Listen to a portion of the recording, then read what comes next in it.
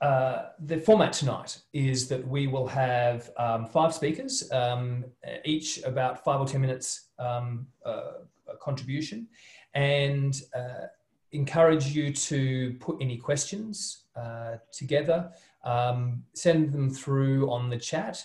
It'd be great if you could just signal that it is a question. So put a little Q or question, a colon in front of your question, and then we'll try and pick it up and ask the speakers. So when the speakers are going, then we'll be able to ask some, we'll respond with some questions of clarification. And then at the end of that, we will have hopefully about half an hour, 40 minutes of a panel session and a Q&A. And that's a chance to dive deeper into the issues. So that's the format. Lovely to have you here. We've got a fantastic roll-up. And we've got well over 100 people already. So let's get cracking. Our first speaker tonight is Jason Bilney. Jason is the chair of the Barngarla Determination Aboriginal Corporation, or BDAC. The Barngarla people are the native title holders of the Kimba region and have consistently opposed the federal waste plan. Jason, I'll pass it over to you to begin tonight.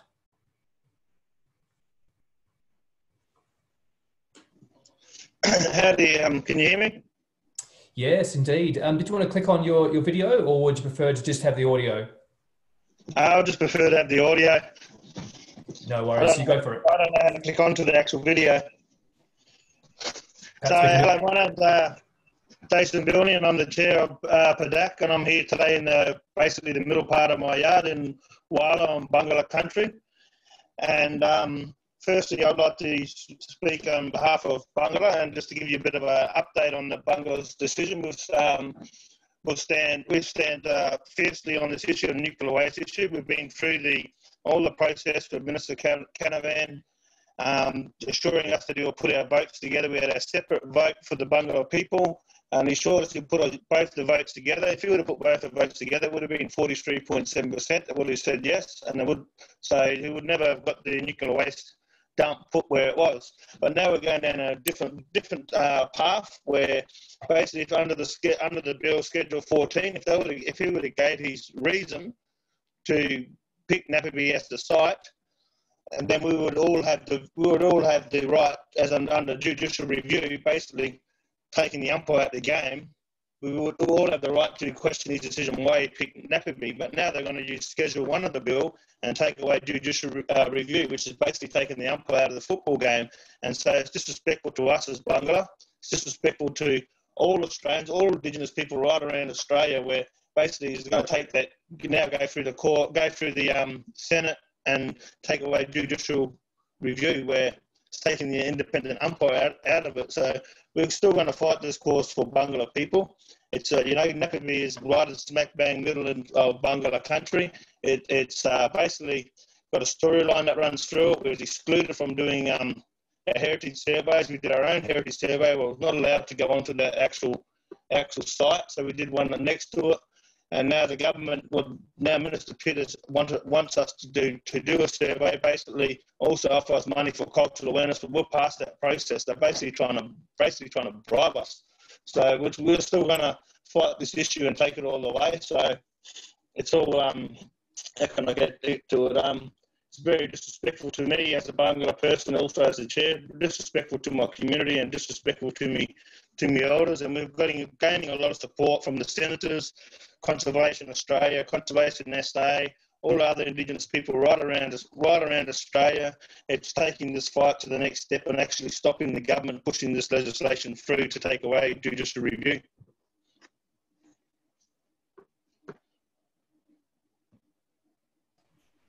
Great. Thanks, Jason. Yeah, you've been an incredibly clear advocate around that in terms of the clear opposition from Barngarla people and the frustration, I'm sure, which you have around the fact that that opposition is not being recognised, and you're having to speak over and over again the same thing around listen to us. I mean, it's been an incredibly frustrating time. Can you maybe just talk a bit about what's been the impact on your community of this ongoing struggle? The impact of the community, it's Kimba, you know, they say Portugal is the crossroad to Australia. Kimba is basically the crossroad for the Barngarla Nation, where basically they travelled from the far reaches, which is in Gawler Ranges, down to the coast in the summer and back up to the Gawler Ranges in the winter. And Kimba is a very significant place, a meeting place for the Barngarla people. The whole community is very hurt. It took us 21 years to win a native title. It was, when they first announced it was the 53-year anniversary of the referendum. What's that say to all Indigenous people? We've fought for 21 years for a native title, and we don't have the right to vote for a big issue that's affecting our country. We're still classed as foreign fauna. It's very disrespectful to all my community and all Indigenous people and my past and present elders. Like I said in the last webinar, my grandfather's side of the family, where they didn't have the right to oppose what happened with the Maralinga atomic bomb. People were told that there was no one out of the country, and they suffered the effects of the radiation atomic bomb. Now I'm fighting the same issue on my grandmother's side, which is Barngarla side, and it's very strong and passionate to myself and my family, but all Barngarla people. It's very, now they're just basically taking away. We're fighting this, and we're trying to stop this nuclear waste. We don't want it built on our country. It's a part of a big storyline. The rivers run underneath and run all the way down to Eyre Peninsula. All it takes is one crack it's a big fault line. It takes one crack, it gets back in the water. It destroys our country right from the heart, right down to the coastline. So all my community is very hurt. That makes absolute sense. There's a question around Ivan would like to have clarified the number, the 43.75% vote of the combined Barngarla and Kimba vote. Is it possible for you to just explain where that number comes from? That number comes from if you put Barngarla, if you would have done what Minister Canavan would actually have said that he would do. Bear in mind, they say about broad community consultation, it was only once that he met with us, but if you put the Kimba vote together with the 209 members of Barngarla that voted, bear in mind about 80% of Barngarla, or 80 people actually voted in it. If you put Barngarla and you put the Kimba vote together, it would make 43.7%, and that was in a previous documentary done by Matt, which is, states that Barngarla speaks out, and you would get that 43.7%. Thank you. And there's another quick question, which is not to be in any way disrespectful, but the pro-nukers say that you can be bought off. What is your response? That's just the way of. You can never be. It's basically like saying, well, we basically can be bought off and sell our country. Well, you can offer us $1 trillion, $1 billion. It's not about money. It's about protecting and preserving our culture, our heritage, our sites, and protecting the environment as a whole. We're part of us being in Barngarla, all Indigenous people. We're part of Mother Earth. Mother Earth we look after and protect. Mother Earth provides for us, and you can never replace that. You can offer us $1 trillion, $1 billion. It's not about money. It's about protecting and preserving everything. Yeah, absolutely. No, thank you, Jason. That's a great start. One more question, one more speech to you, mate. It's also, how disrespectful is it? Part of, native title. All Indigenous people fight for native title to get recognised, but then for a council to decide the fate of all South Australia, all Australia, let alone put in a clause that is rateable, like the judge said in the federal court. You basically created a hurdle. You should have had the gate open. You should have included Indigenous owners, but no, you didn't. You made a clause there which is rateable property. We are traditional owners. That's a white man's term, rateable property. It's very disrespectful to Barngarla, also all Indigenous people. Yeah.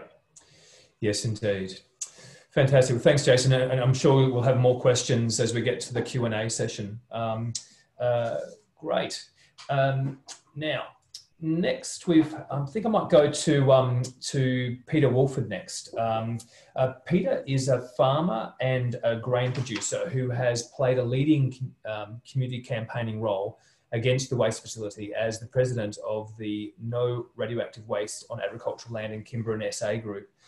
He's been a stalwart and a powerful advocate ever since this issue roared up. And it's great we've got Peter on tonight. So, Peter, over to you.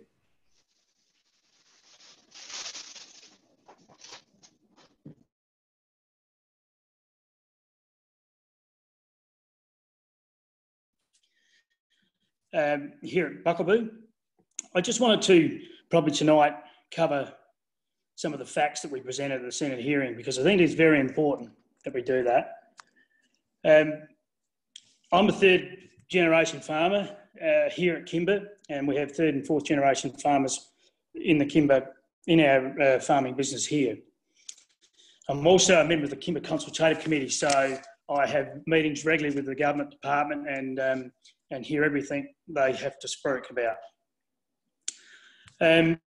We've always maintained this issue is bigger than Kimba and that the people outside of Kimba should get a say, particularly those neighbouring communities and the people of South Australia. It seems quite remarkable that we have such a national issue and it's just been kept in one little circle and no one else can have a say.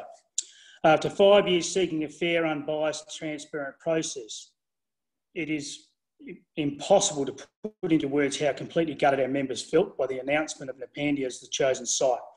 This proposal has caused and continues to cause division within our community and has had a significant impact on people and their wellbeing. This has been fuelled by the actions of the department in their quest to establish support for the facility at all costs and justify their decision.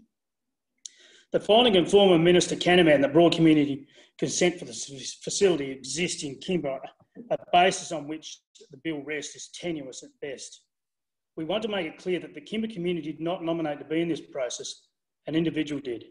When you consider 452 out of 824 deemed eligible voters voted in support, that is 54.8%, and that does not constitute a willing community. An interesting fact to note that in July 2016, when the Minister Frydenberg removed Kimba from the process, stating the lack of broad community support and the division the process had caused. Now that support was at 51%, and that was stated by the department's report. So what has changed? To me, nothing. There's still strong opposition. We now know that the Hawker site was removed from the process due to the lack of support as shown in the result of their ballot. However, there was every probability this same finding would have been made in Kimba had the same voting rules been applied in Kimba. In Hawker, members of the community living within a 50-kilometre radius of the site were all given the opportunity to vote, in addition to those who live or pay rates within the Flinders Ranges Council area. After a clear voice within the Kimba Consultative Committee called for the ballot to include a 50-kilometre radius of the site, rather than just a local government boundary, but it was deemed an unviable way to conduct the ballot, despite this being the process utilised in Hawker. Using only the council boundary to define voting rights meant that some people who live closer to the Napandia site than those living in the township of Kimba were denied a vote and unfairly excluded.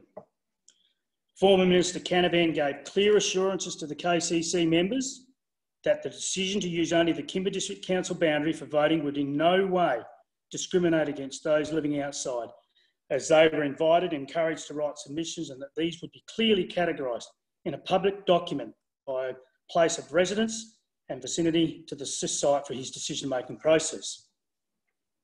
What we do know now, as reported at the KCC meeting on the 23rd of Feb, is that 2,789 submissions were received in total, and that in that total, 94.5% of those opposed the siting of a facility in Kimba and only 2.8 were in favour. These have been all but ignored in favour of multiple surveys results from the same focus group in favour of operating business based solely within the Kimba District Council area. The decision by the federal government to seek a volunteered site suitable for the disposal of low-level waste and to temporarily store intermediate level waste is extremely short-sighted.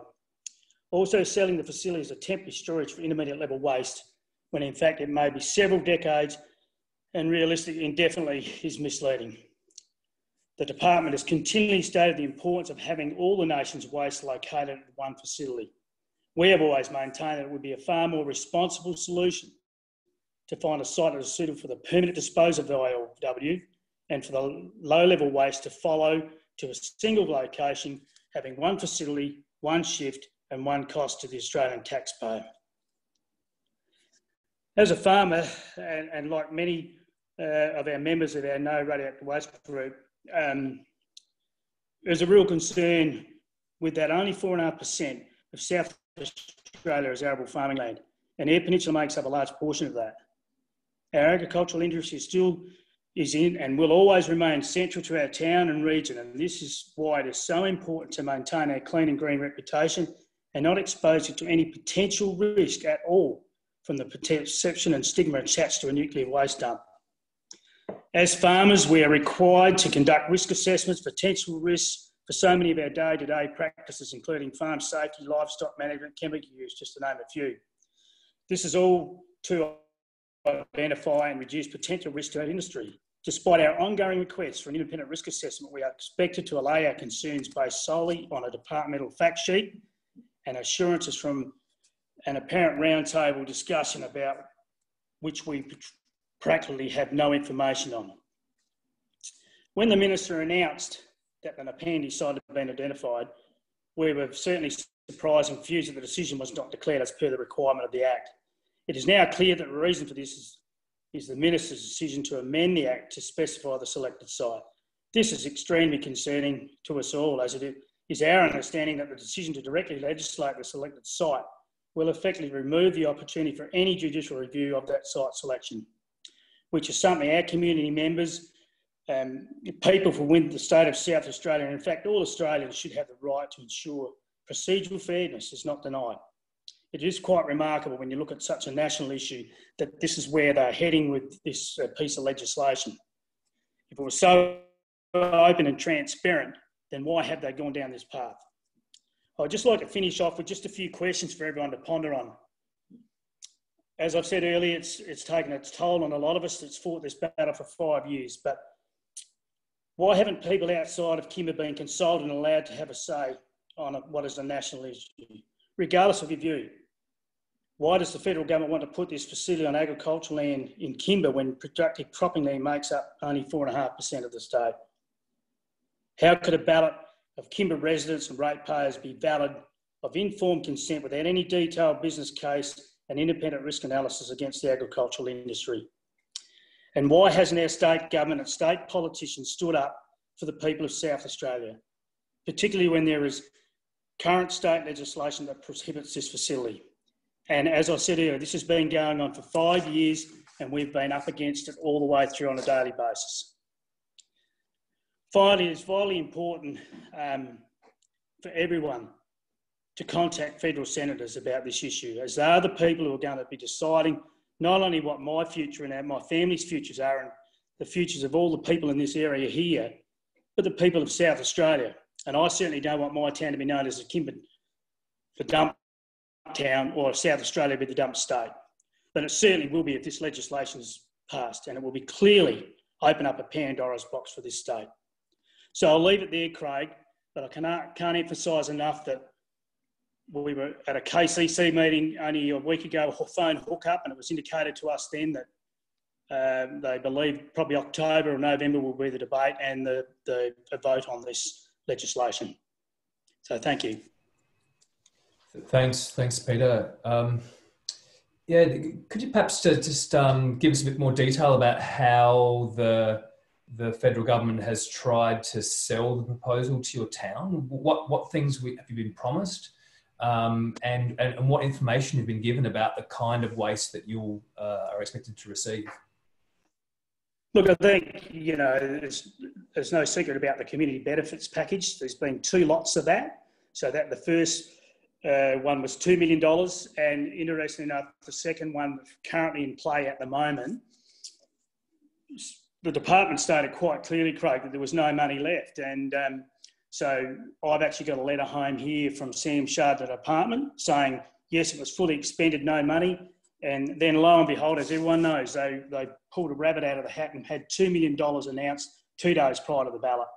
So that's just one thing they did.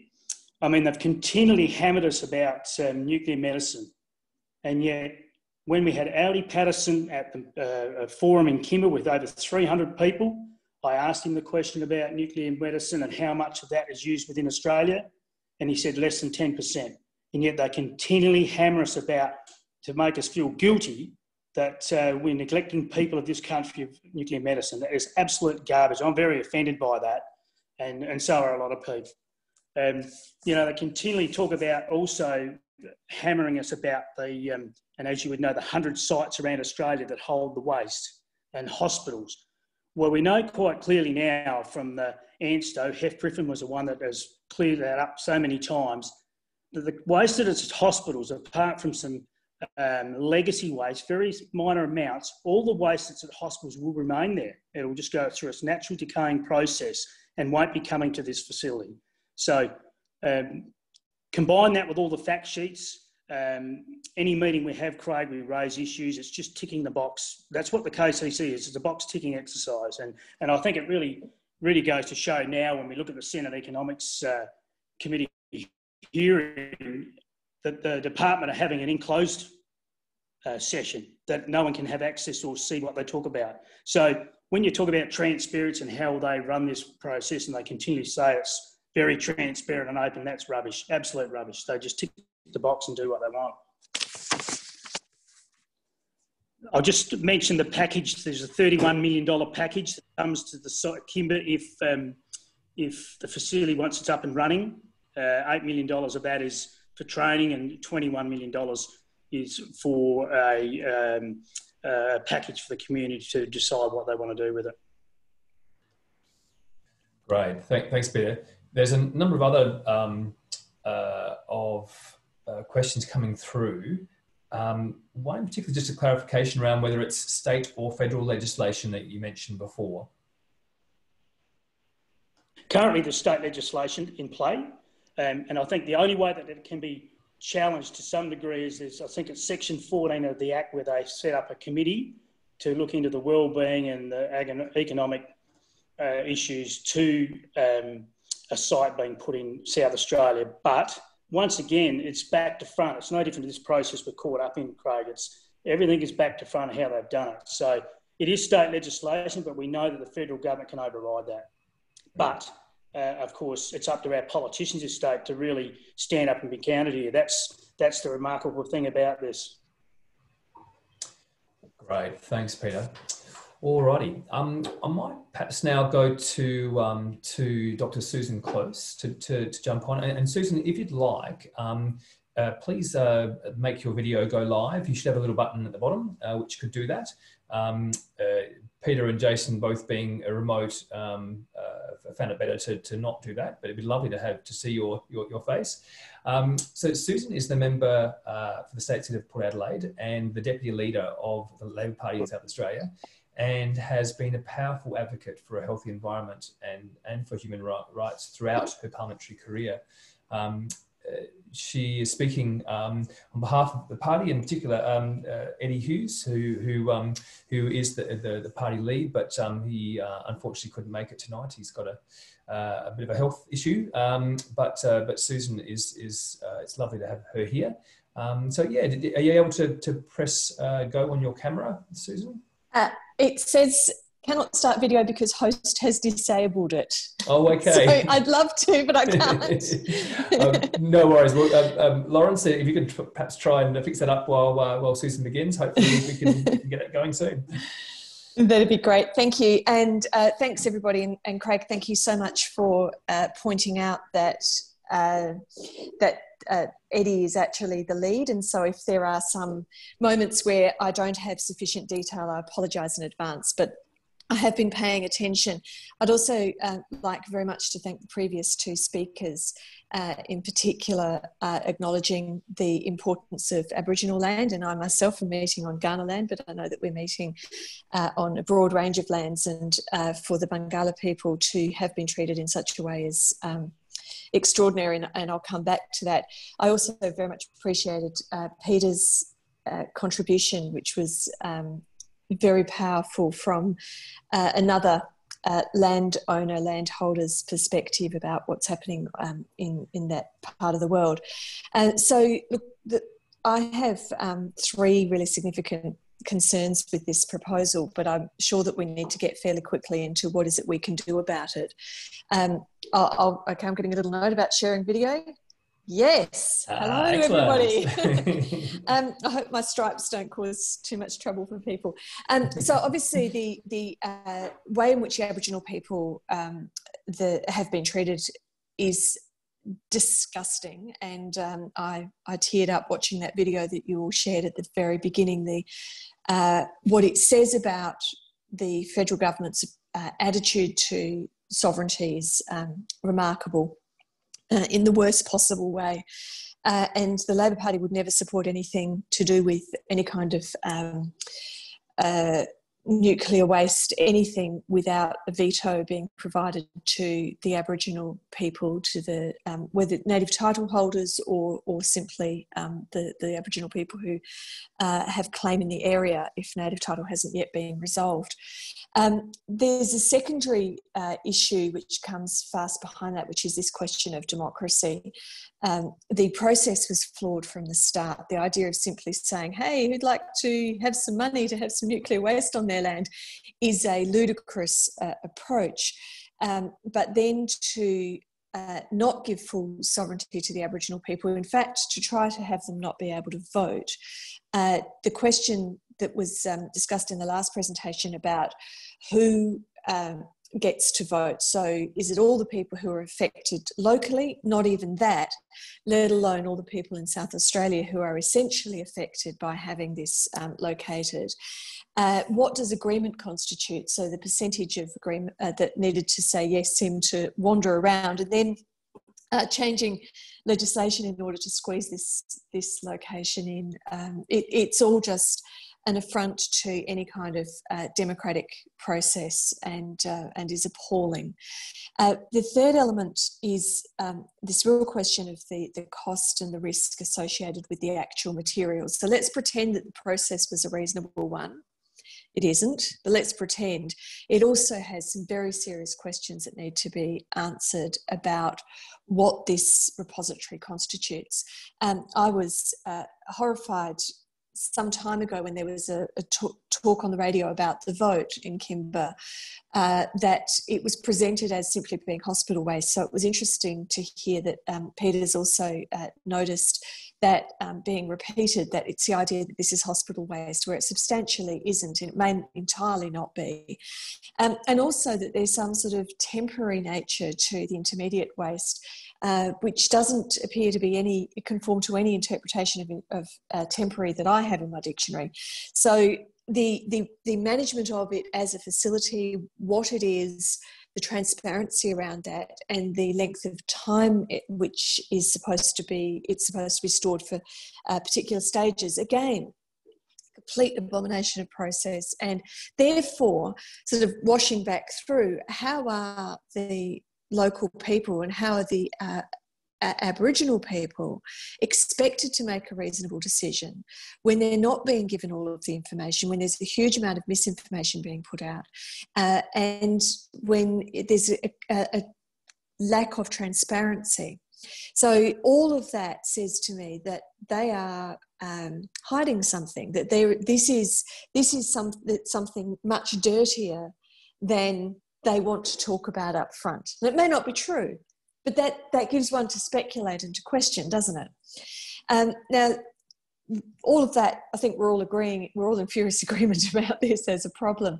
What can one do about it? There is, as Peter pointed out, a piece of legislation in South Australia that Mike Rann put in many years ago.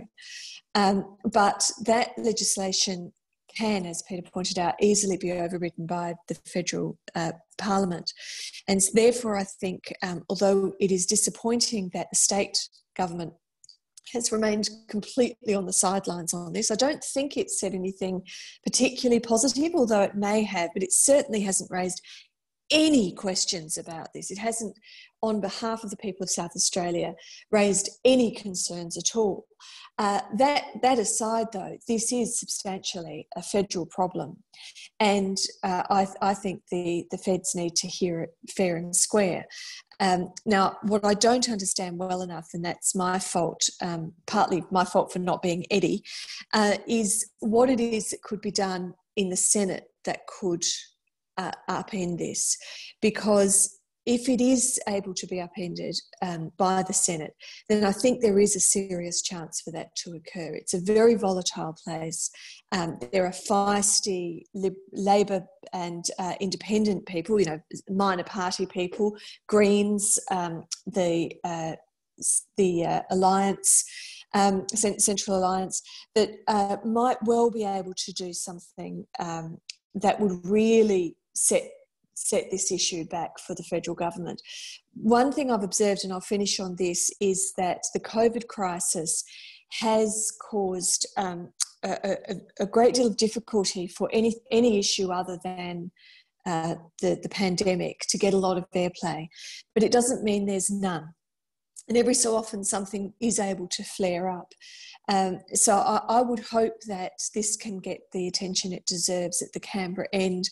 And the Canberra Press Gallery ought to be quizzing Scott Morrison on what he thinks he's doing to prime agricultural land, what he thinks he's doing to the sovereignty of Aboriginal people. These ought to be questions that are being posed to him. And it's, I guess, a matter of all of us speaking up.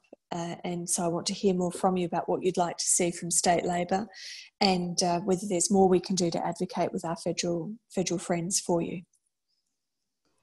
Fantastic. Thanks, Susan. Thanks. And it is clear that that state Labor has an unequivocal position, and it is very, very welcome around that, particularly around the right of veto, which is clearly hasn't played out as it should in this instance. When it comes to federal Labor, there's traditionally been a kind of a bipartisan agreement over many years of somehow ultimately the need for some sort of dump across Australia somewhere. What's your sense in terms of federal Labor currently around how they feel about Kimba, and what are the opportunities for trying to influence them? Yeah, and I'll have to take that on notice, because the last thing I want to do is speak for my federal colleagues, but I would be astonished if they didn't have at least the same range of concerns that we're talking about, because they are very reasonable concerns and questions. Whether they want to, get particularly active, I simply don't know.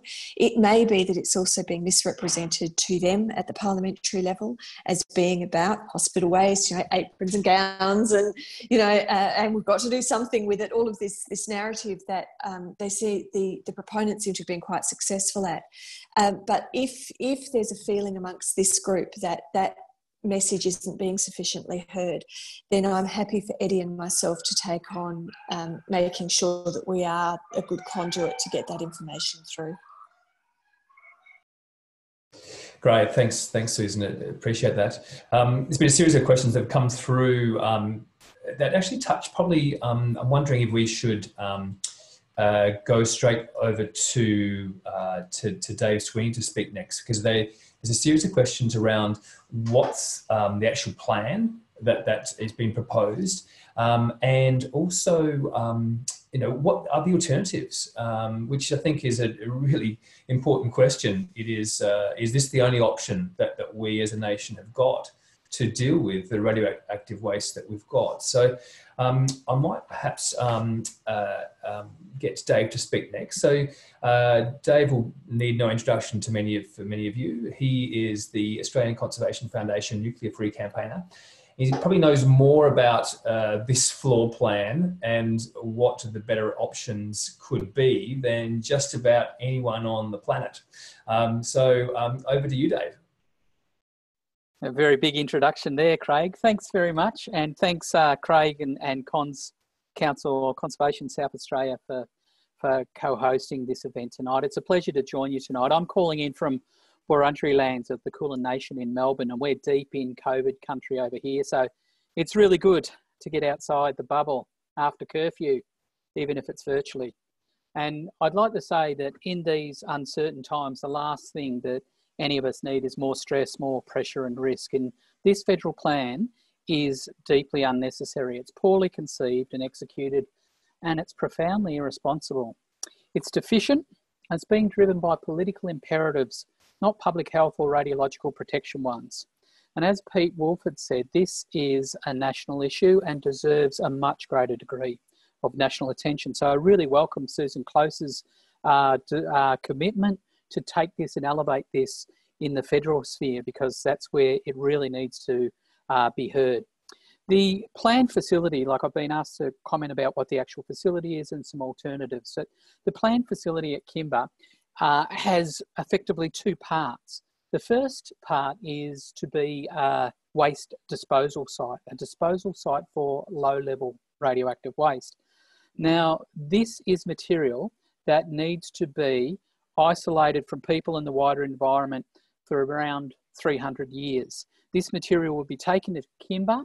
It would be placed in 200 litre or 44-gallon drums, stacked on a concrete pad and covered with earth. There is no intention to recover or reuse this waste. It would be drummed, earth mounded and left, and that is the national disposal site. Now, the second part of the national facility is more complicated and less certain. This is the planned national storage site, and this is a site for intermediate level waste, or ILW. And this material primarily consists of waste products from spent nuclear fuel rods from the operations of the Australian Nuclear Science and Technology Organisation, ANSTO, at Lucas Heights in southern Sydney. Now, the LLW, the low level, needs to be isolated for periods of around 300 years. The ILW, the intermediate level, needs to be isolated from people in the wider environment for up to 10,000 years. So it is orders of magnitude more complex, more demanding and more serious. It's a big management challenge. The ILW is definitely smaller in volume, but it's far more significant in radiation than the low-level waste. And about 95% of the radiation at any national facility would come from the ILW. And about 95% of Australia's ILW is currently located at ANSTO. So the federal plan in relation to intermediate level waste is to move this material in containers and canisters to secure above ground shed at Kimba next to the planned low level waste earth mound. And then it's left there. And sometime in the future, another government will come after another process, currently unfunded, unplanned, unannounced and untimetabled, and they will take this intermediate level waste for deep geological burial somewhere else, sometime in the next 100 years. And that is the National Store Plan. It's extraordinary, really. It is not a credible plan, it's a political promise. And it simply makes no sense to take Australia's worst radioactive waste from where the vast majority currently is and relocate it to a regional site that has less checks and balances, less assets, and to do this with no long-term plan about what to do for this stuff into the future. In fact, the federal government has stated that it will not commence consideration of long-term future management of the ILW until it has relocated it to Kimba. Now, this is double handling and it is unjustified and irresponsible. The other thing about this that's quite extraordinary is it's also unnecessary. Most of this waste is, as I said, currently in secure above ground storage at ANSTO. ANSTO has previously stated that it can be safely managed there. And far more importantly, the federal nuclear regulator, ARPANSA, the Australian Radiation Protection and Nuclear Safety Agency, has stated that it is safe for that material to stay out at ANSTO. ANSTO is not, and it really is important to be clear on this, ANSTO is not an appropriate site for a disposal facility for intermediate level waste. And indeed, there are laws that preclude this. But ANSTO is absolutely appropriate as a site for the extended interim storage of this material. In fact, it is not just appropriate, it is far and away the best site in Australia for this purpose. ANSTO has secure tenure, it has high level security with a 24/7 Australian Federal Police presence, it has the most sophisticated radiation monitoring and response capacity in our nation. And importantly, 95% of the stuff is already there. No transport risks, no double handling, far less chance that future management will consistently slip from Canberra's radar, and far less chance that this waste will become stranded at Kimba. And it's also absolutely and utterly possible for this material to be stored securely at ANSTO. On June 30, in the course of this current Senate inquiry into radioactive waste and to the Kimba proposal and to the proposed changes to the government legislation, the CEO of the nuclear regulator stated that waste, intermediate level waste, the serious stuff, can be safely stored at Lucas Heights for decades to come. Now, nothing, Craig and everybody, nothing about radioactive waste is clean, easy or simple. And extended interim storage at Lucas Heights is not the end of the issue, but what it is, it's the start of the solution. Ending the Kimba push and adopting extended above ground intermediate level waste storage at ANSTO makes sense, saves dollars, is consistent with international industry practice, and would provide time to have what Australia has never had. And this is quite extraordinary. Australia has had decades, absolute decades, of inquiries, fights, he said, she said, over postcodes to placed waste, always in regional or remote Australia. What Australia has never had is a disinterested, objective, evidence-based assessment of what is the best way to manage waste. The question that has been consistently asked is, where can we put it? The question that has never been asked is, how can we best manage it? So we need to change the question, and then we can start to advance a credible answer. Now, builders have a very sensible maxim. They say, measure twice, cut once. And we say exactly the same thing. The federal government's planned facility at Kimba, it proposes double handling of our worst waste, and it's a striking example of where an arm of government has captured national policy development.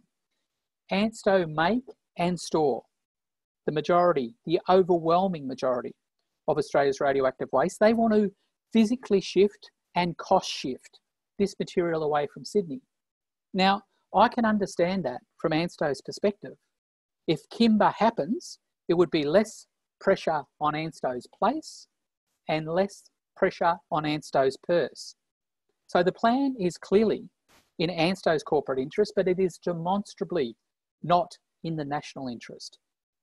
And as we've heard from Jason, it's not in the traditional owner interest, as we've heard from Pete. It's not in the wider community interests or the grain growers' interests.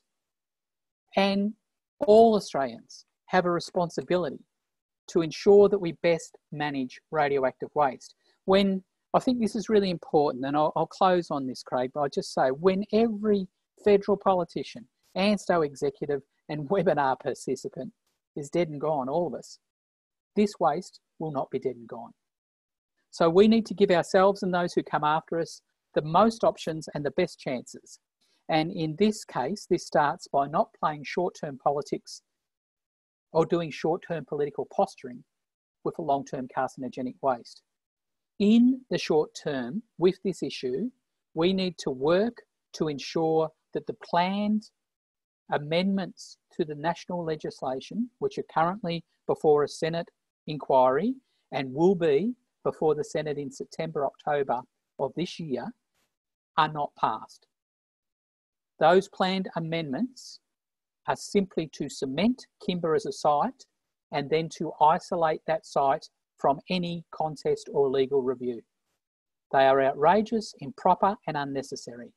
They are profoundly irresponsible. Labor, to their credit, joined with crossbenchers and independents in the House on the 11th of June and voted against this legislation. Labor in the Senate absolutely need to do the same. This legislation needs to not pass the Senate, and the government needs to be forced to come back to some form of drawing board to revisit the question and frame it not as in what postcode is vulnerable and can we bribe, bully or bypass, but rather ask what is the responsible way forward for all Australians with this material. So that is the request to Susan and the South Australian Labor Party, who have come out strongly against this, to reinforce that with their federal colleagues. It's the question for all of us to contact Labor senators and non-government senators to say, do not support this legislation. And that will give us the time to do the serious hard work and ask the serious hard questions about how do we manage a material that poses a hazard for 10,000 years. Thank you. Thanks so much, Dave. That was a fantastic overview. Hey, just a quick question that's come up through the chat is around, I suppose, what happens next in terms of the Senate process. So there is this live piece of debate. So can you just give us a flavour of the next sort of stage of that debate, and what happens if it passes, and also what happens if it doesn't pass? So I suppose to give a sense of what's at stake coming up. Yep.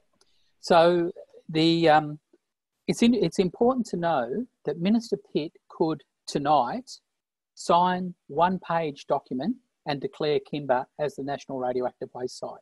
He could do that. He has that full authority under the National Radioactive Waste Management Act, the legislation as it currently sits. If he does that, that would mean that Kimba is the chosen site, but it would also mean that Barngarla, Peter and the grain growers, anyone with standing and concerns, and there are many, could take legal action to contest that. The government clearly do not believe that their case would stand legal scrutiny, otherwise they would use their existing legal powers and do it. So this amendment is to quarantine any choice of Kimba from legal review. That's its sole purpose. So where that's at now is it's been referred to a number of committees. The Parliament's Human Rights Committee looked at it and said, we believe this could compromise and undermine Barngarla people's human rights and cultural protections. So that was a cross to the plan. It's then been referred to the Senate Economics Committee, which is currently looking at it and will make a report on the 31st of this month. 31 August, that committee will report. Now, there are mixed views in that committee. Obviously, the government senators are supportive of a government act. The Labor senators seem to have various positions, and this comes down to the politics of how things will roll out. If the committee recommends and gives an all clear that this is a good idea and should be advanced, then there will be voices in Labor that say we should just advance this, support the legislation. The minister will have new powers and be able to declare Kimba and know safely that that can't be challenged by traditional owners or others in the courts. If the committee has a mixed verdict and a mixed report, and if the Labor Party do in the Senate what they did in the House, and there has been no material change, none of the issues have been addressed, so there is no reason for them not to. If Labor vote against it or signal that intent to the government can either lose on the floor in the Senate or it can pull this legislation. And then it has two options. It can use the existing legislation and go to court, because Barngarla have made it clear that they will contest. Others may as well. Or it can go back, and what we would hope and what we're calling for is it takes a step back, it pauses, it accepts that the national federal regulator, procedurally removed and intellectually superior to a lot of the voices in this, has said the material can stay at Lucas Heights safely for decades. It would stop this false momentum about urgency, stop this phony linkage with nuclear medicine and kiddies with cancer, terrible, scandalous behaviour, and it would get fair income about asking some hard questions. And it would find, on the side of Aboriginal people, local communities in this country, and particularly the group I can talk for, civil society groups and environment organisations, a great preparedness to really try and tackle, with integrity and good faith, a difficult policy issue. At the moment, we are in the trenches. We would happily be prepared to come to the table. It's up to them. Great, thanks, Dave. All right, let's get on to Karina. It's lovely you've been able to get access. Bit of connection problems there before, but it's fantastic to have you here tonight. Karina, once again, is probably known to many of you. She is the chairperson of the Yankunytjatjara Native Title Aboriginal Corporation. She is a powerful advocate with deep experience of the lived impacts of the nuclear industry. And she's shared those experiences across the world, including on the floor of the UN. It's a delight to have you here, Karina. I would love to hear your perspective.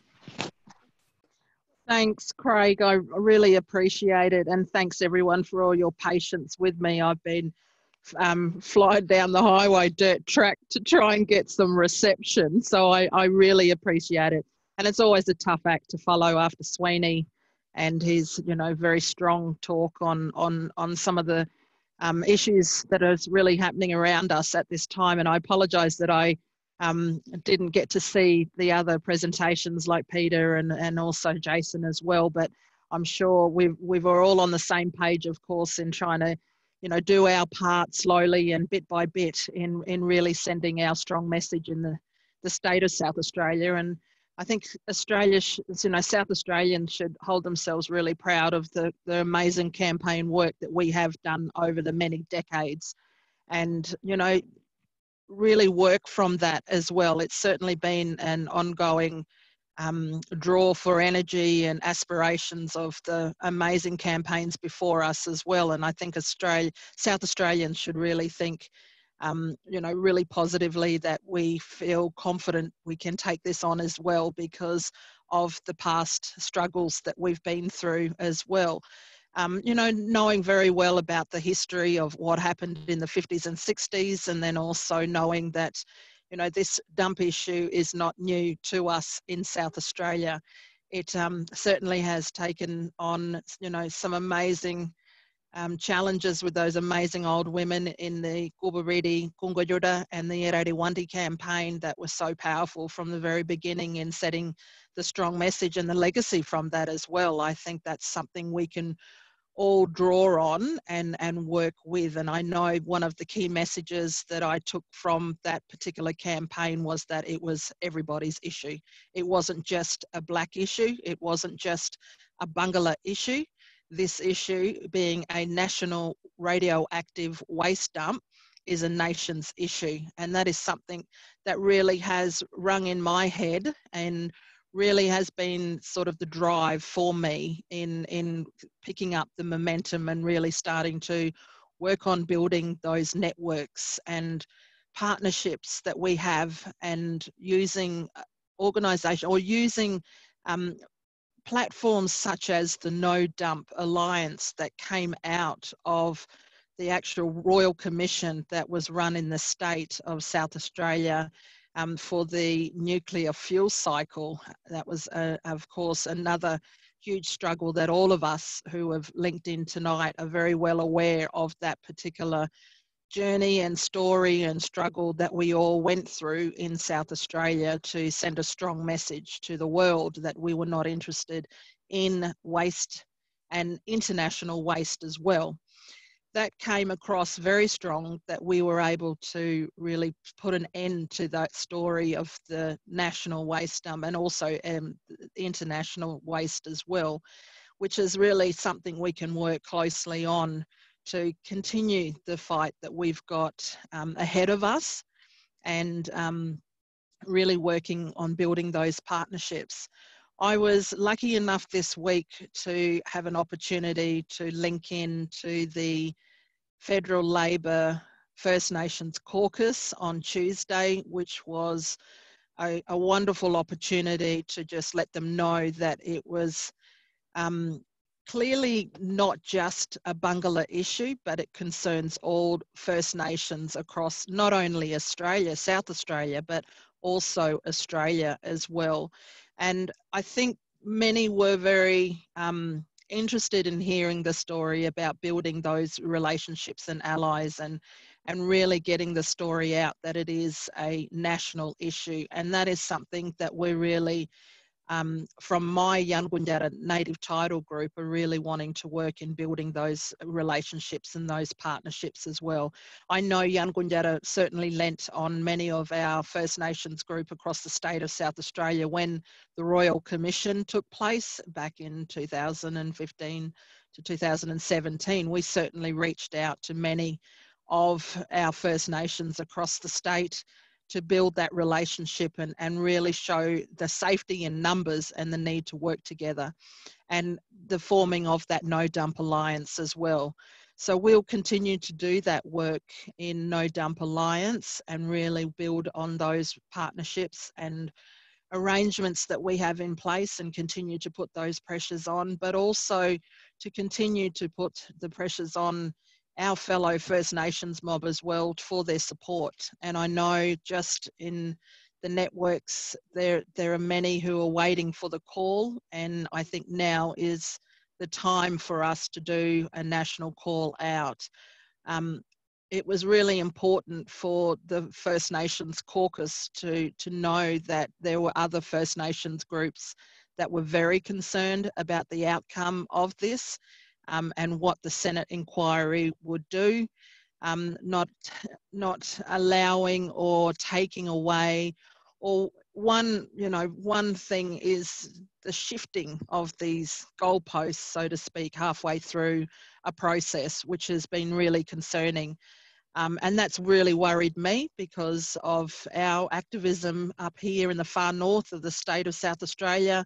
We've really been vocal about this in the past, and we need to be vocal about it again as we go and face this. And I know that we're here in solidarity, Yankunytjatjara mob, with our Barngarla brothers and sisters, and I think we need to do a call out to the rest of our First Nations mob to really send a very strong message. And we've done that in the past, and I'm really hoping that feeling the energy of our ancestors and our mob over the many decades that we have been doing our animal activism and our Aboriginal activism, that we can certainly stand in solidarity with Peter Woolford and the farmers at Kimba to really build that support network around them to say First Nations across the state of South Australia are not interested in a waste dump as well.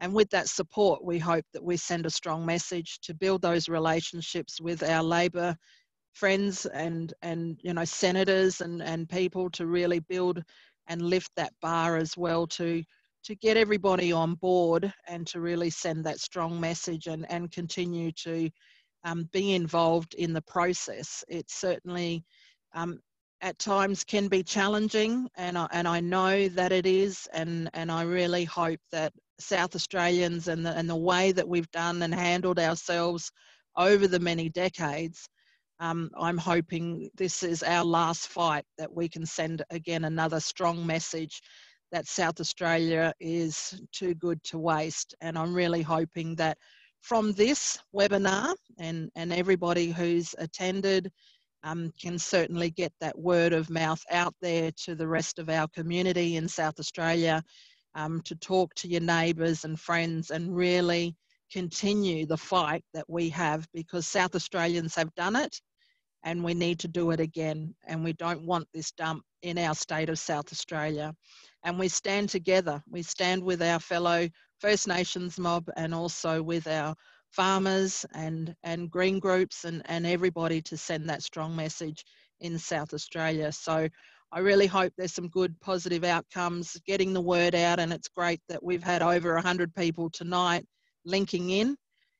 You guys do your part in getting the word out and letting everybody know that South Australia is too good to waste. And thank you for this opportunity this evening.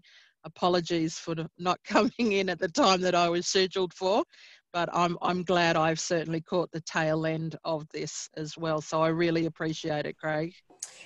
Fantastic. Thank you so much, Karina. And the chat line is just a whole series of wonderful reactions from people who just think you are just the best. So thank you. It really raised the issue around true community consent. The fact that traditional owners have had to do this fight over and over and over again. So yeah, keen in terms of as we sort of jump into the broader Q&A for all the panelists.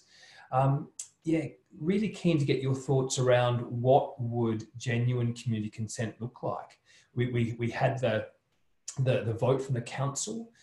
We had the Barngarla community having to, and the mob there having to do their own vote. You look at international best practice, and there's a veto, which Susan Close has mentioned, is state Labor policy. So what would true genuine community consent look like? Over to the panel. Who wants to go first? Yeah, I'll kick off on this one, Craig. I think about this a lot, and I imagine what it'd be like to be in a place where you actually had genuine processes about meaningful and serious policy issues. I think a first piece is that true consent would require clarity of what's being proposed. And one thing through this entire process has been a lack of clarity from government and department about what's being proposed. Goalposts have, as people have said, have shifted. Employment, like the economic and employment benefits, the community benefits package for this project has gone from no community benefit and 6 full-time jobs to 45 full-time jobs, another 35 full-time jobs at a related agency in Adelaide, and $30+ million to the local community. Now, those figures are extraordinarily rubbery. They have changed, as Pete Woolford said, by convenience and political circumstances. And so clarity about a proposal and credibility in the proponent and distance between the proponent and any assessing agency would be very key in measuring consent. Because what we have here is a proponent that commissioned its own research, its own focus groups, its own polling to deliver its own preferred result. One of the other things is, and I keep coming to it, is we hear a lot about compliance with international best practice. Well, one of the things with international best practice is free, prior and informed consent. It's in the Declaration of Rights of Indigenous Peoples. It's used as a standard in many jurisdictions, and particularly where a complex waste or industrial or economic activity and extractive activity interfaces with Indigenous or First Nations people. And to not count a vote and then to move legislation to exclude a day in court is the absolute opposite of free, prior and informed consent. It is using your political power and processes to further marginalise those who don't enjoy anywhere near the same level. So I think really I would take what's happened in the South Australian context and over many years, as Karina said, and I would do nearly the reverse if I wanted to determine what good consent looked like. The other thing I'd do is I'd give some clarity as to what the threshold is. Pete Woolford and many others drove and asked for years for the federal government, what's the target? How many do you have to hit? How many do we have to hit for this thing to either stop or go ahead? And they never got an answer. The one time they got an answer was from Matt Canavan when he was the minister, and he said, oh, you need to be north of 65%. And then that was immediately fudged and turned down, and it became, there'll be a variety of factors that the minister will consider. And those variety of factors were fudged, blurred edges, and completely opaque. And there was this whole process of, yes, we're going to take in count. There's 800 people that have had a say on this. The 800 people that are on the Kimba electoral roll, the Kimba Council electoral roll. Now, Kimba didn't make the problem. Kimba's not born to be the solution to the problem. This is a national radioactive waste facility, the nation's first purpose-built facility for material that needs to be isolated for a period of 10,000 years. Don't play politics about who's on the electoral roll. Have a genuine and inclusive discussion. Because I think we're coming from a space here where the government actually lacks confidence, not only in its own processes, but its own citizens. People on this call, people in regional Australia, people throughout this country are not by nature vexatious or mischievous. We want stuff to happen. We want stuff to happen well and responsibly. If there's a good case made and people have a chance to engage, people cop it. If the outcome doesn't go the way you want, we cop it. We're all adults. But if there's a case where the case has not been made, if there's a case where consistently and at every turn people have been excluded or denied, then we do not cop it. We have enough spirit of no and enough spirit of fair play to say this isn't fair, and we say no. And that's what's happening here. Thanks, Dave. Other panellists, did you want to jump in and add your thoughts? Can I just say everything that he just said? As always, Sweeney, you are so eloquent and you're 100% spot on. Well done. Thanks, Susan. Craig, if I could add something. Oh, sorry, Peter, cutting you off there. No, way you go. My only comment on that one, thanks, Peter, for giving me the all clear. I just really wanted to just come from a First Nations and from an animal perspective, really, is to say that, you know, a lot of us and our mob in South Australia speak many languages. And one of the big issues for me in particular up in where I'm located and my Yankunytjatjara group is that half the information is never easily translated from English and complex language into Yankunytjatjara language, and that is an ongoing issue right across all sectors. This is a very complex one. How do we explain that and articulate that to our mob, our countrymen, our First Nations mob, to bring them into the conversation, to make them aware so they can make a decision? That is always one of my biggest headaches up in the far north, is trying to get information that my mob can understand. The responsibility that we as First Nations all have is the responsibility of protecting our state and our munda, our country. That is the common ground that we have as First Nations mob in the state of South Australia. Those stories that zigzag and crisscross our state of South Australia are stories of significance from the north to the south to the east and west.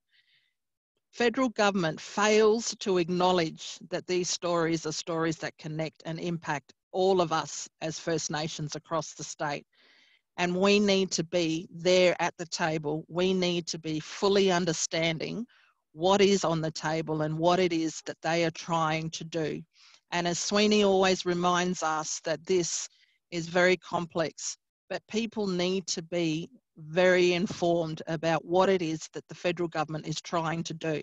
And what we see, and what my mob sees, is that goalposts are being shifted and they're manoeuvring these to take our rights away and to take our voices away and the opportunity for us to challenge this. And that is not a fair game at all. And that is not fair on everybody in South Australia when a federal government is starting to flex what they can to override. My grandmother and the Radioactive campaign was very instrumental in setting that state legislation. We have legislation, and here we have a classic example of the feds coming in and overriding us in the state of South Australia. My mob and every First Nations group across this state has a cultural responsibility in protecting our state. And this is where we need to unite as First Nations mob to send a strong message, because our lives do matter and we are a part of this country as well. Right, thanks, Karina. Peter. Oh, you're on mute there. You got me? Now I'm on. And I certainly agree with everything that's been said. It is very hard. And I mean, one question you could ask is, we need to know what we're voting for, because it's been changing. And I think for me, when you look at the Kimba district of 824 people, I made reference to it at the Senate hearings, a bit like having a Berlin Wall built around Kimba. No one else is allowed to have a say. Now, that is totally wrong on a national issue. We have farmers and families and people who live 20 k's away, they live closer to the site than what the township of Kimba does, and they don't get a say. It's just unbelievable, really. And it's already been referenced tonight about the citizens' jury. We've got legislation in play, and yet that still isn't enough. You know, we've had a lot of people have said, no, we don't want it here previously, and we as a community, 40% of people here say no. But here we are, we're still going through the same stuff. So I've said all the way along, same as the others, it's bigger than Kimba, and people need to have a say regardless of their view. I mean, I want to be clear on that. I want people to have a say. It's about being fair. And at the moment, this is far from being fair, that's for sure.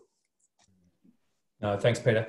And Jason, it's interesting. I've heard a number of people sort of who've kind of said or doubted the credibility of the Barngarla vote.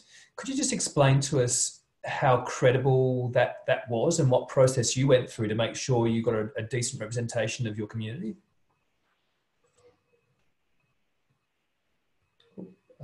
Still on mute there, Jason. Are you able to? Let's see.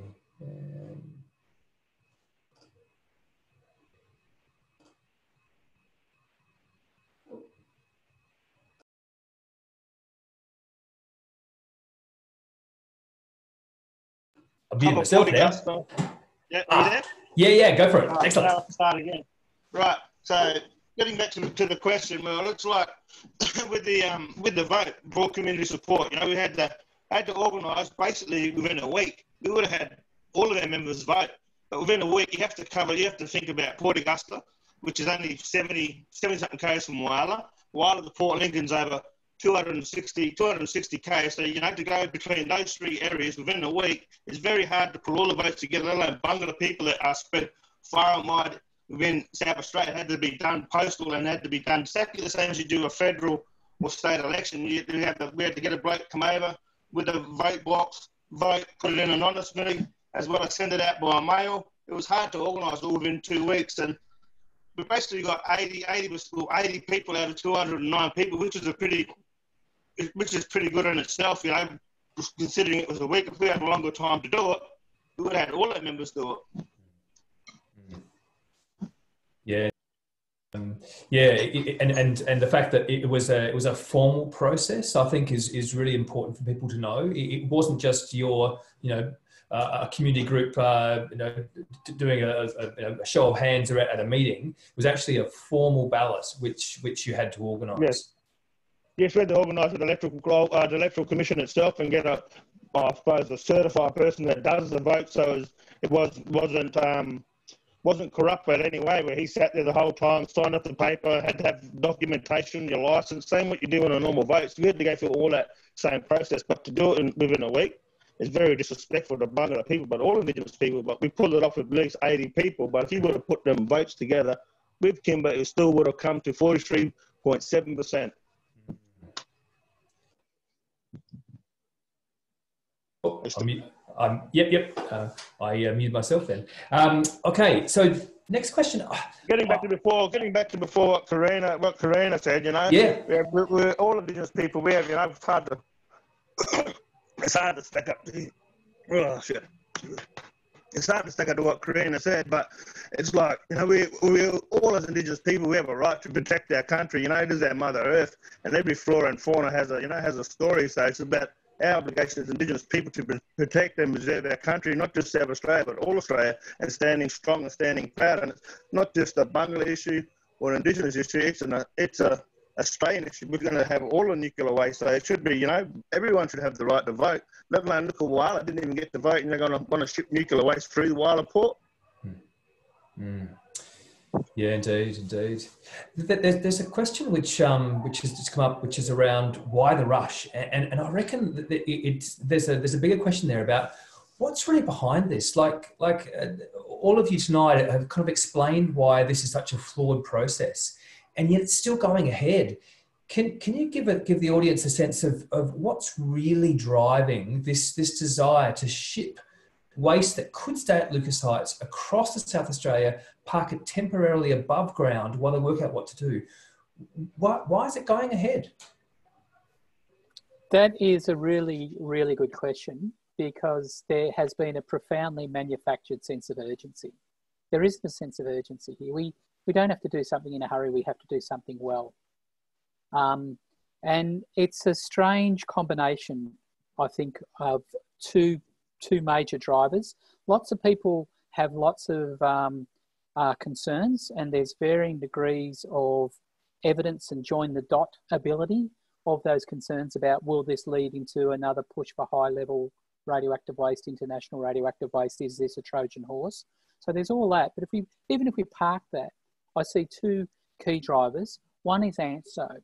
ANSTO, the Australian Nuclear Science and Technology Organisation, is the single biggest beneficiary of this proposal. The single biggest beneficiary. And both major parties in government listen to ANSTO with a view that they have come down from on high with the truth from the mountain. So one is ANSTO's corporate agenda being pursued aggressively, relentlessly and consistently in Canberra. The second is a sense of institutional momentum. This has been a long-running issue. In the early 1990s, Simon Crean was then the head of a Labor department with the very sort of apt acronym of DOPI, the Department of Primary Industry and Energy. And Simon started a process, let's have a desktop study to find a site for radioactive waste in Australia. And 3 people in the department in DOPI started that process. And ever since, that has cast how we've approached this issue. It's cast in the question of where rather than how. And ever since, there has been a succession of ministers with varying degrees of enthusiasm, energy and capacity who have tried to be the one to sort the issue. Martin Ferguson, Nick Minchin, Matt Canavan. There's been scores of them. And there is this sense that it just has to be done. There is this sense of it has to go somewhere. And it already is somewhere. And in fact, the overwhelming majority is in secured federal areas where it can stay. So we need to reframe the question and break that sense of institutional political momentum and ANSTO's stranglehold over the discourse. Great, thanks Dave. Karina, you've got a friend there. That's great. All right, we've got about only about 5 minutes left, unfortunately, because there's so much more we could dive into. But I'm really keen to talk about what happens now. How can the 100+ people on this webinar assist you, Jason, you, Peter, and you, Karina, to stand strong and stand in solidarity? How can we influence the processes internally within Labor, Susan?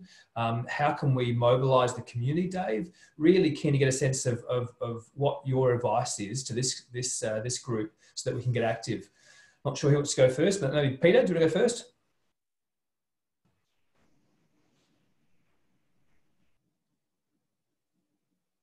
Yep, I'm on channel. Yeah, look, at this stage, Craig, look, we have certainly sent letters to all 75 senators. We're in the process at the moment following up with a phone call. So I think people need to ring these officers. We need to get into the senators' ears because, as I've said earlier, they're the ones that are going to make the decision on this. And it concerns me greatly that we know what politics is like. Deals get done behind closed doors. It happens all the time. So the more people that can voice their concerns from all over this country from different avenues, the better. And really, we haven't got a lot of time to do this. So we would encourage everyone to, firstly, I believe we're requesting an independent risk assessment for a start, but also to get in the ears of those senators to say, well, look what's happening. This is the legislation they want to put through, the amendments, is taking away the fundamental right of every person that lives in this country. And that's the guts of it. So please make phone calls, write letters, but get into those senators' ears. Great. Thanks, Peter. Jason, have you got any thoughts you could add to that? I agree.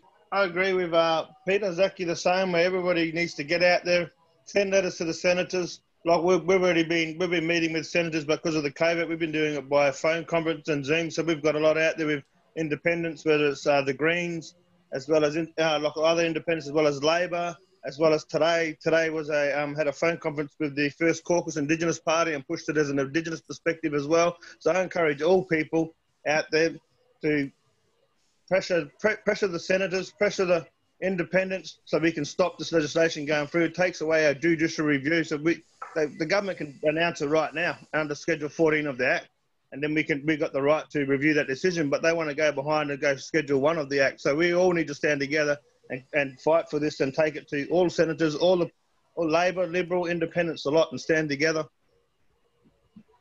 Yeah, great. Thanks, Jason. And Karina, you've had so much experience, unfortunately, in this area.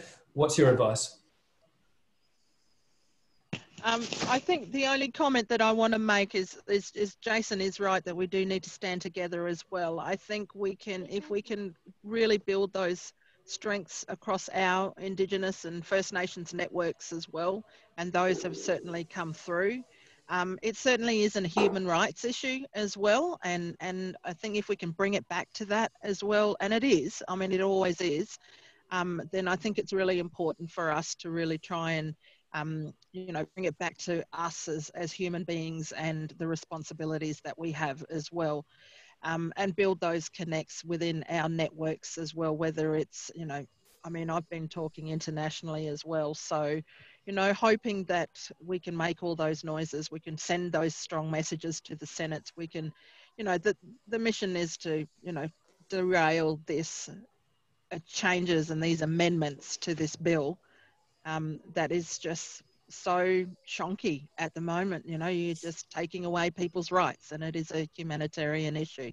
And let's keep it to that very basic, that it's, we're all fellow Australians. We have things and voices, and we need to make this very loud and very clear coming from South Australia. And we've done that in the past. So let's draw on that, and let's send a very strong message again this time. Wonderful. Thanks, Karina. Susan, your thoughts from inside the 10? Yeah, I think it's really important that the message that goes to federal Labor in particular is not, and it's exactly what you've all been saying tonight, so I think you're completely on the right path for how I think they ought to hear the message. And that is that while a lot of people have deep misgivings about the use of nuclear material altogether and having any kind of repository for it, that this is not able to be dismissed with the response, well, we need to put it somewhere. That everyone who's got concerns accepts that, but there are deep process and scientific issues that have been completely ignored in this process. So the importance of Aboriginal voice, I think, is very, very persuasive and powerful right now in particular.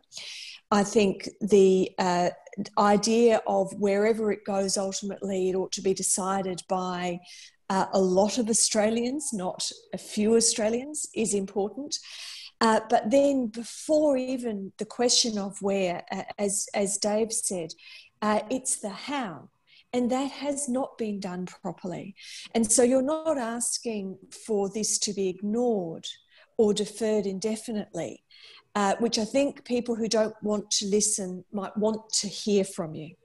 But you're very clearly saying we're responsible and we're responsive to science, and therefore here is an appropriate process that ought to be undertaken for how we manage this material in this country. And then look at what's happening right now. Look what is happening to the Aboriginal people. Look what's happening to the people who are living in South Australia and Australia. So I think it's very important that you not allow yourselves, and I don't think anything you've said tonight would do this, but I just want to emphasise, not allow yourselves to be able to be dismissed as simply anti-nuke. Because knowing my party as I do, they will be responsive to hearing that wider story of, we understand this is an issue to be addressed maturely as a nation. Here's the scientific approach, here's the democratic approach, and here's the way that we truly respect First Nations people. Wonderful. Thanks, Susan. And finally, Dave, your thoughts. Yeah, thanks, Craig. And yeah, I agree with Susan. I think it's really important to convey that we are not saying do nothing. We're saying do nothing stupid. We've got time to do something well, so let's do it well. Let's use that time. I think it's also like on a state level, the South Australian government needs to feel some pressure and some heat to defend the state laws. There are state laws that were introduced by the Liberals, passed by Labor, to stop this very thing. They should, Premier Marshall and Dan Van Hulst Pelican should not be coasting through when they're not honouring a state law. You don't pick and choose laws. If you're in a position of responsibility, if you're a Minister of the Crown, you uphold the law. They need to do that and feel some heat about it. On a national level, it's really clear. It's non-government senators to not support this legislation. Do not facilitate taking away Aboriginal and other people, directly affected people, directly opposed people's right to have a day in court. You're not saying no to everything. You're just saying no to people who are directly affected having legal recourse. That is profoundly improper. So that's the first thing. Don't let this legislation go through, senators. They would be the two key things I'd say. But I think it's really important to note, Craig, and everyone, that the reason we're having this fight now is because people, and particularly led by Aboriginal people for decades, have won this fight everywhere else. All the way up the track from the Northern Territory down to Kimba, there's been proposals and they have been resisted by communities, and that is proper that they have, and that resistance has been successful. And we should build on those lessons and strength, and we should win it, like Karina said, one last time, so that we then have the real fight, which is the room where we sit down and ask, what do we actually do with this stuff? We need to move away from the rhetoric, and we need to move responsibly as a nation into how do we deal with this stuff. The first step is to stop a stupid cut and run plan, which is what Kimba is. Wonderful. Thank you so much to our fantastic panel. Peter, Dave, Karina, Susan, and Jason, you have been incredible. All these, the chat comments about how much people have learned, it's because you are articulate, you are wise, you are passionate, and it really comes through, and we really appreciate you sharing your thoughts tonight. Also, thanks to ACF and my organisation, Conservation Council, for hosting tonight, and Lawrence and Kate for support. Really appreciate that. Yeah, the essential message, everyone, please hear what you have heard tonight and turn it into action. We've got this incredibly short window where something great can happen. If that Senate legislation is knocked off, the game begins again. The clock stops and resets, and there's a real chance for us to turn this around. So please get active. Please make sure your voice is heard, and let's not stop until we win this.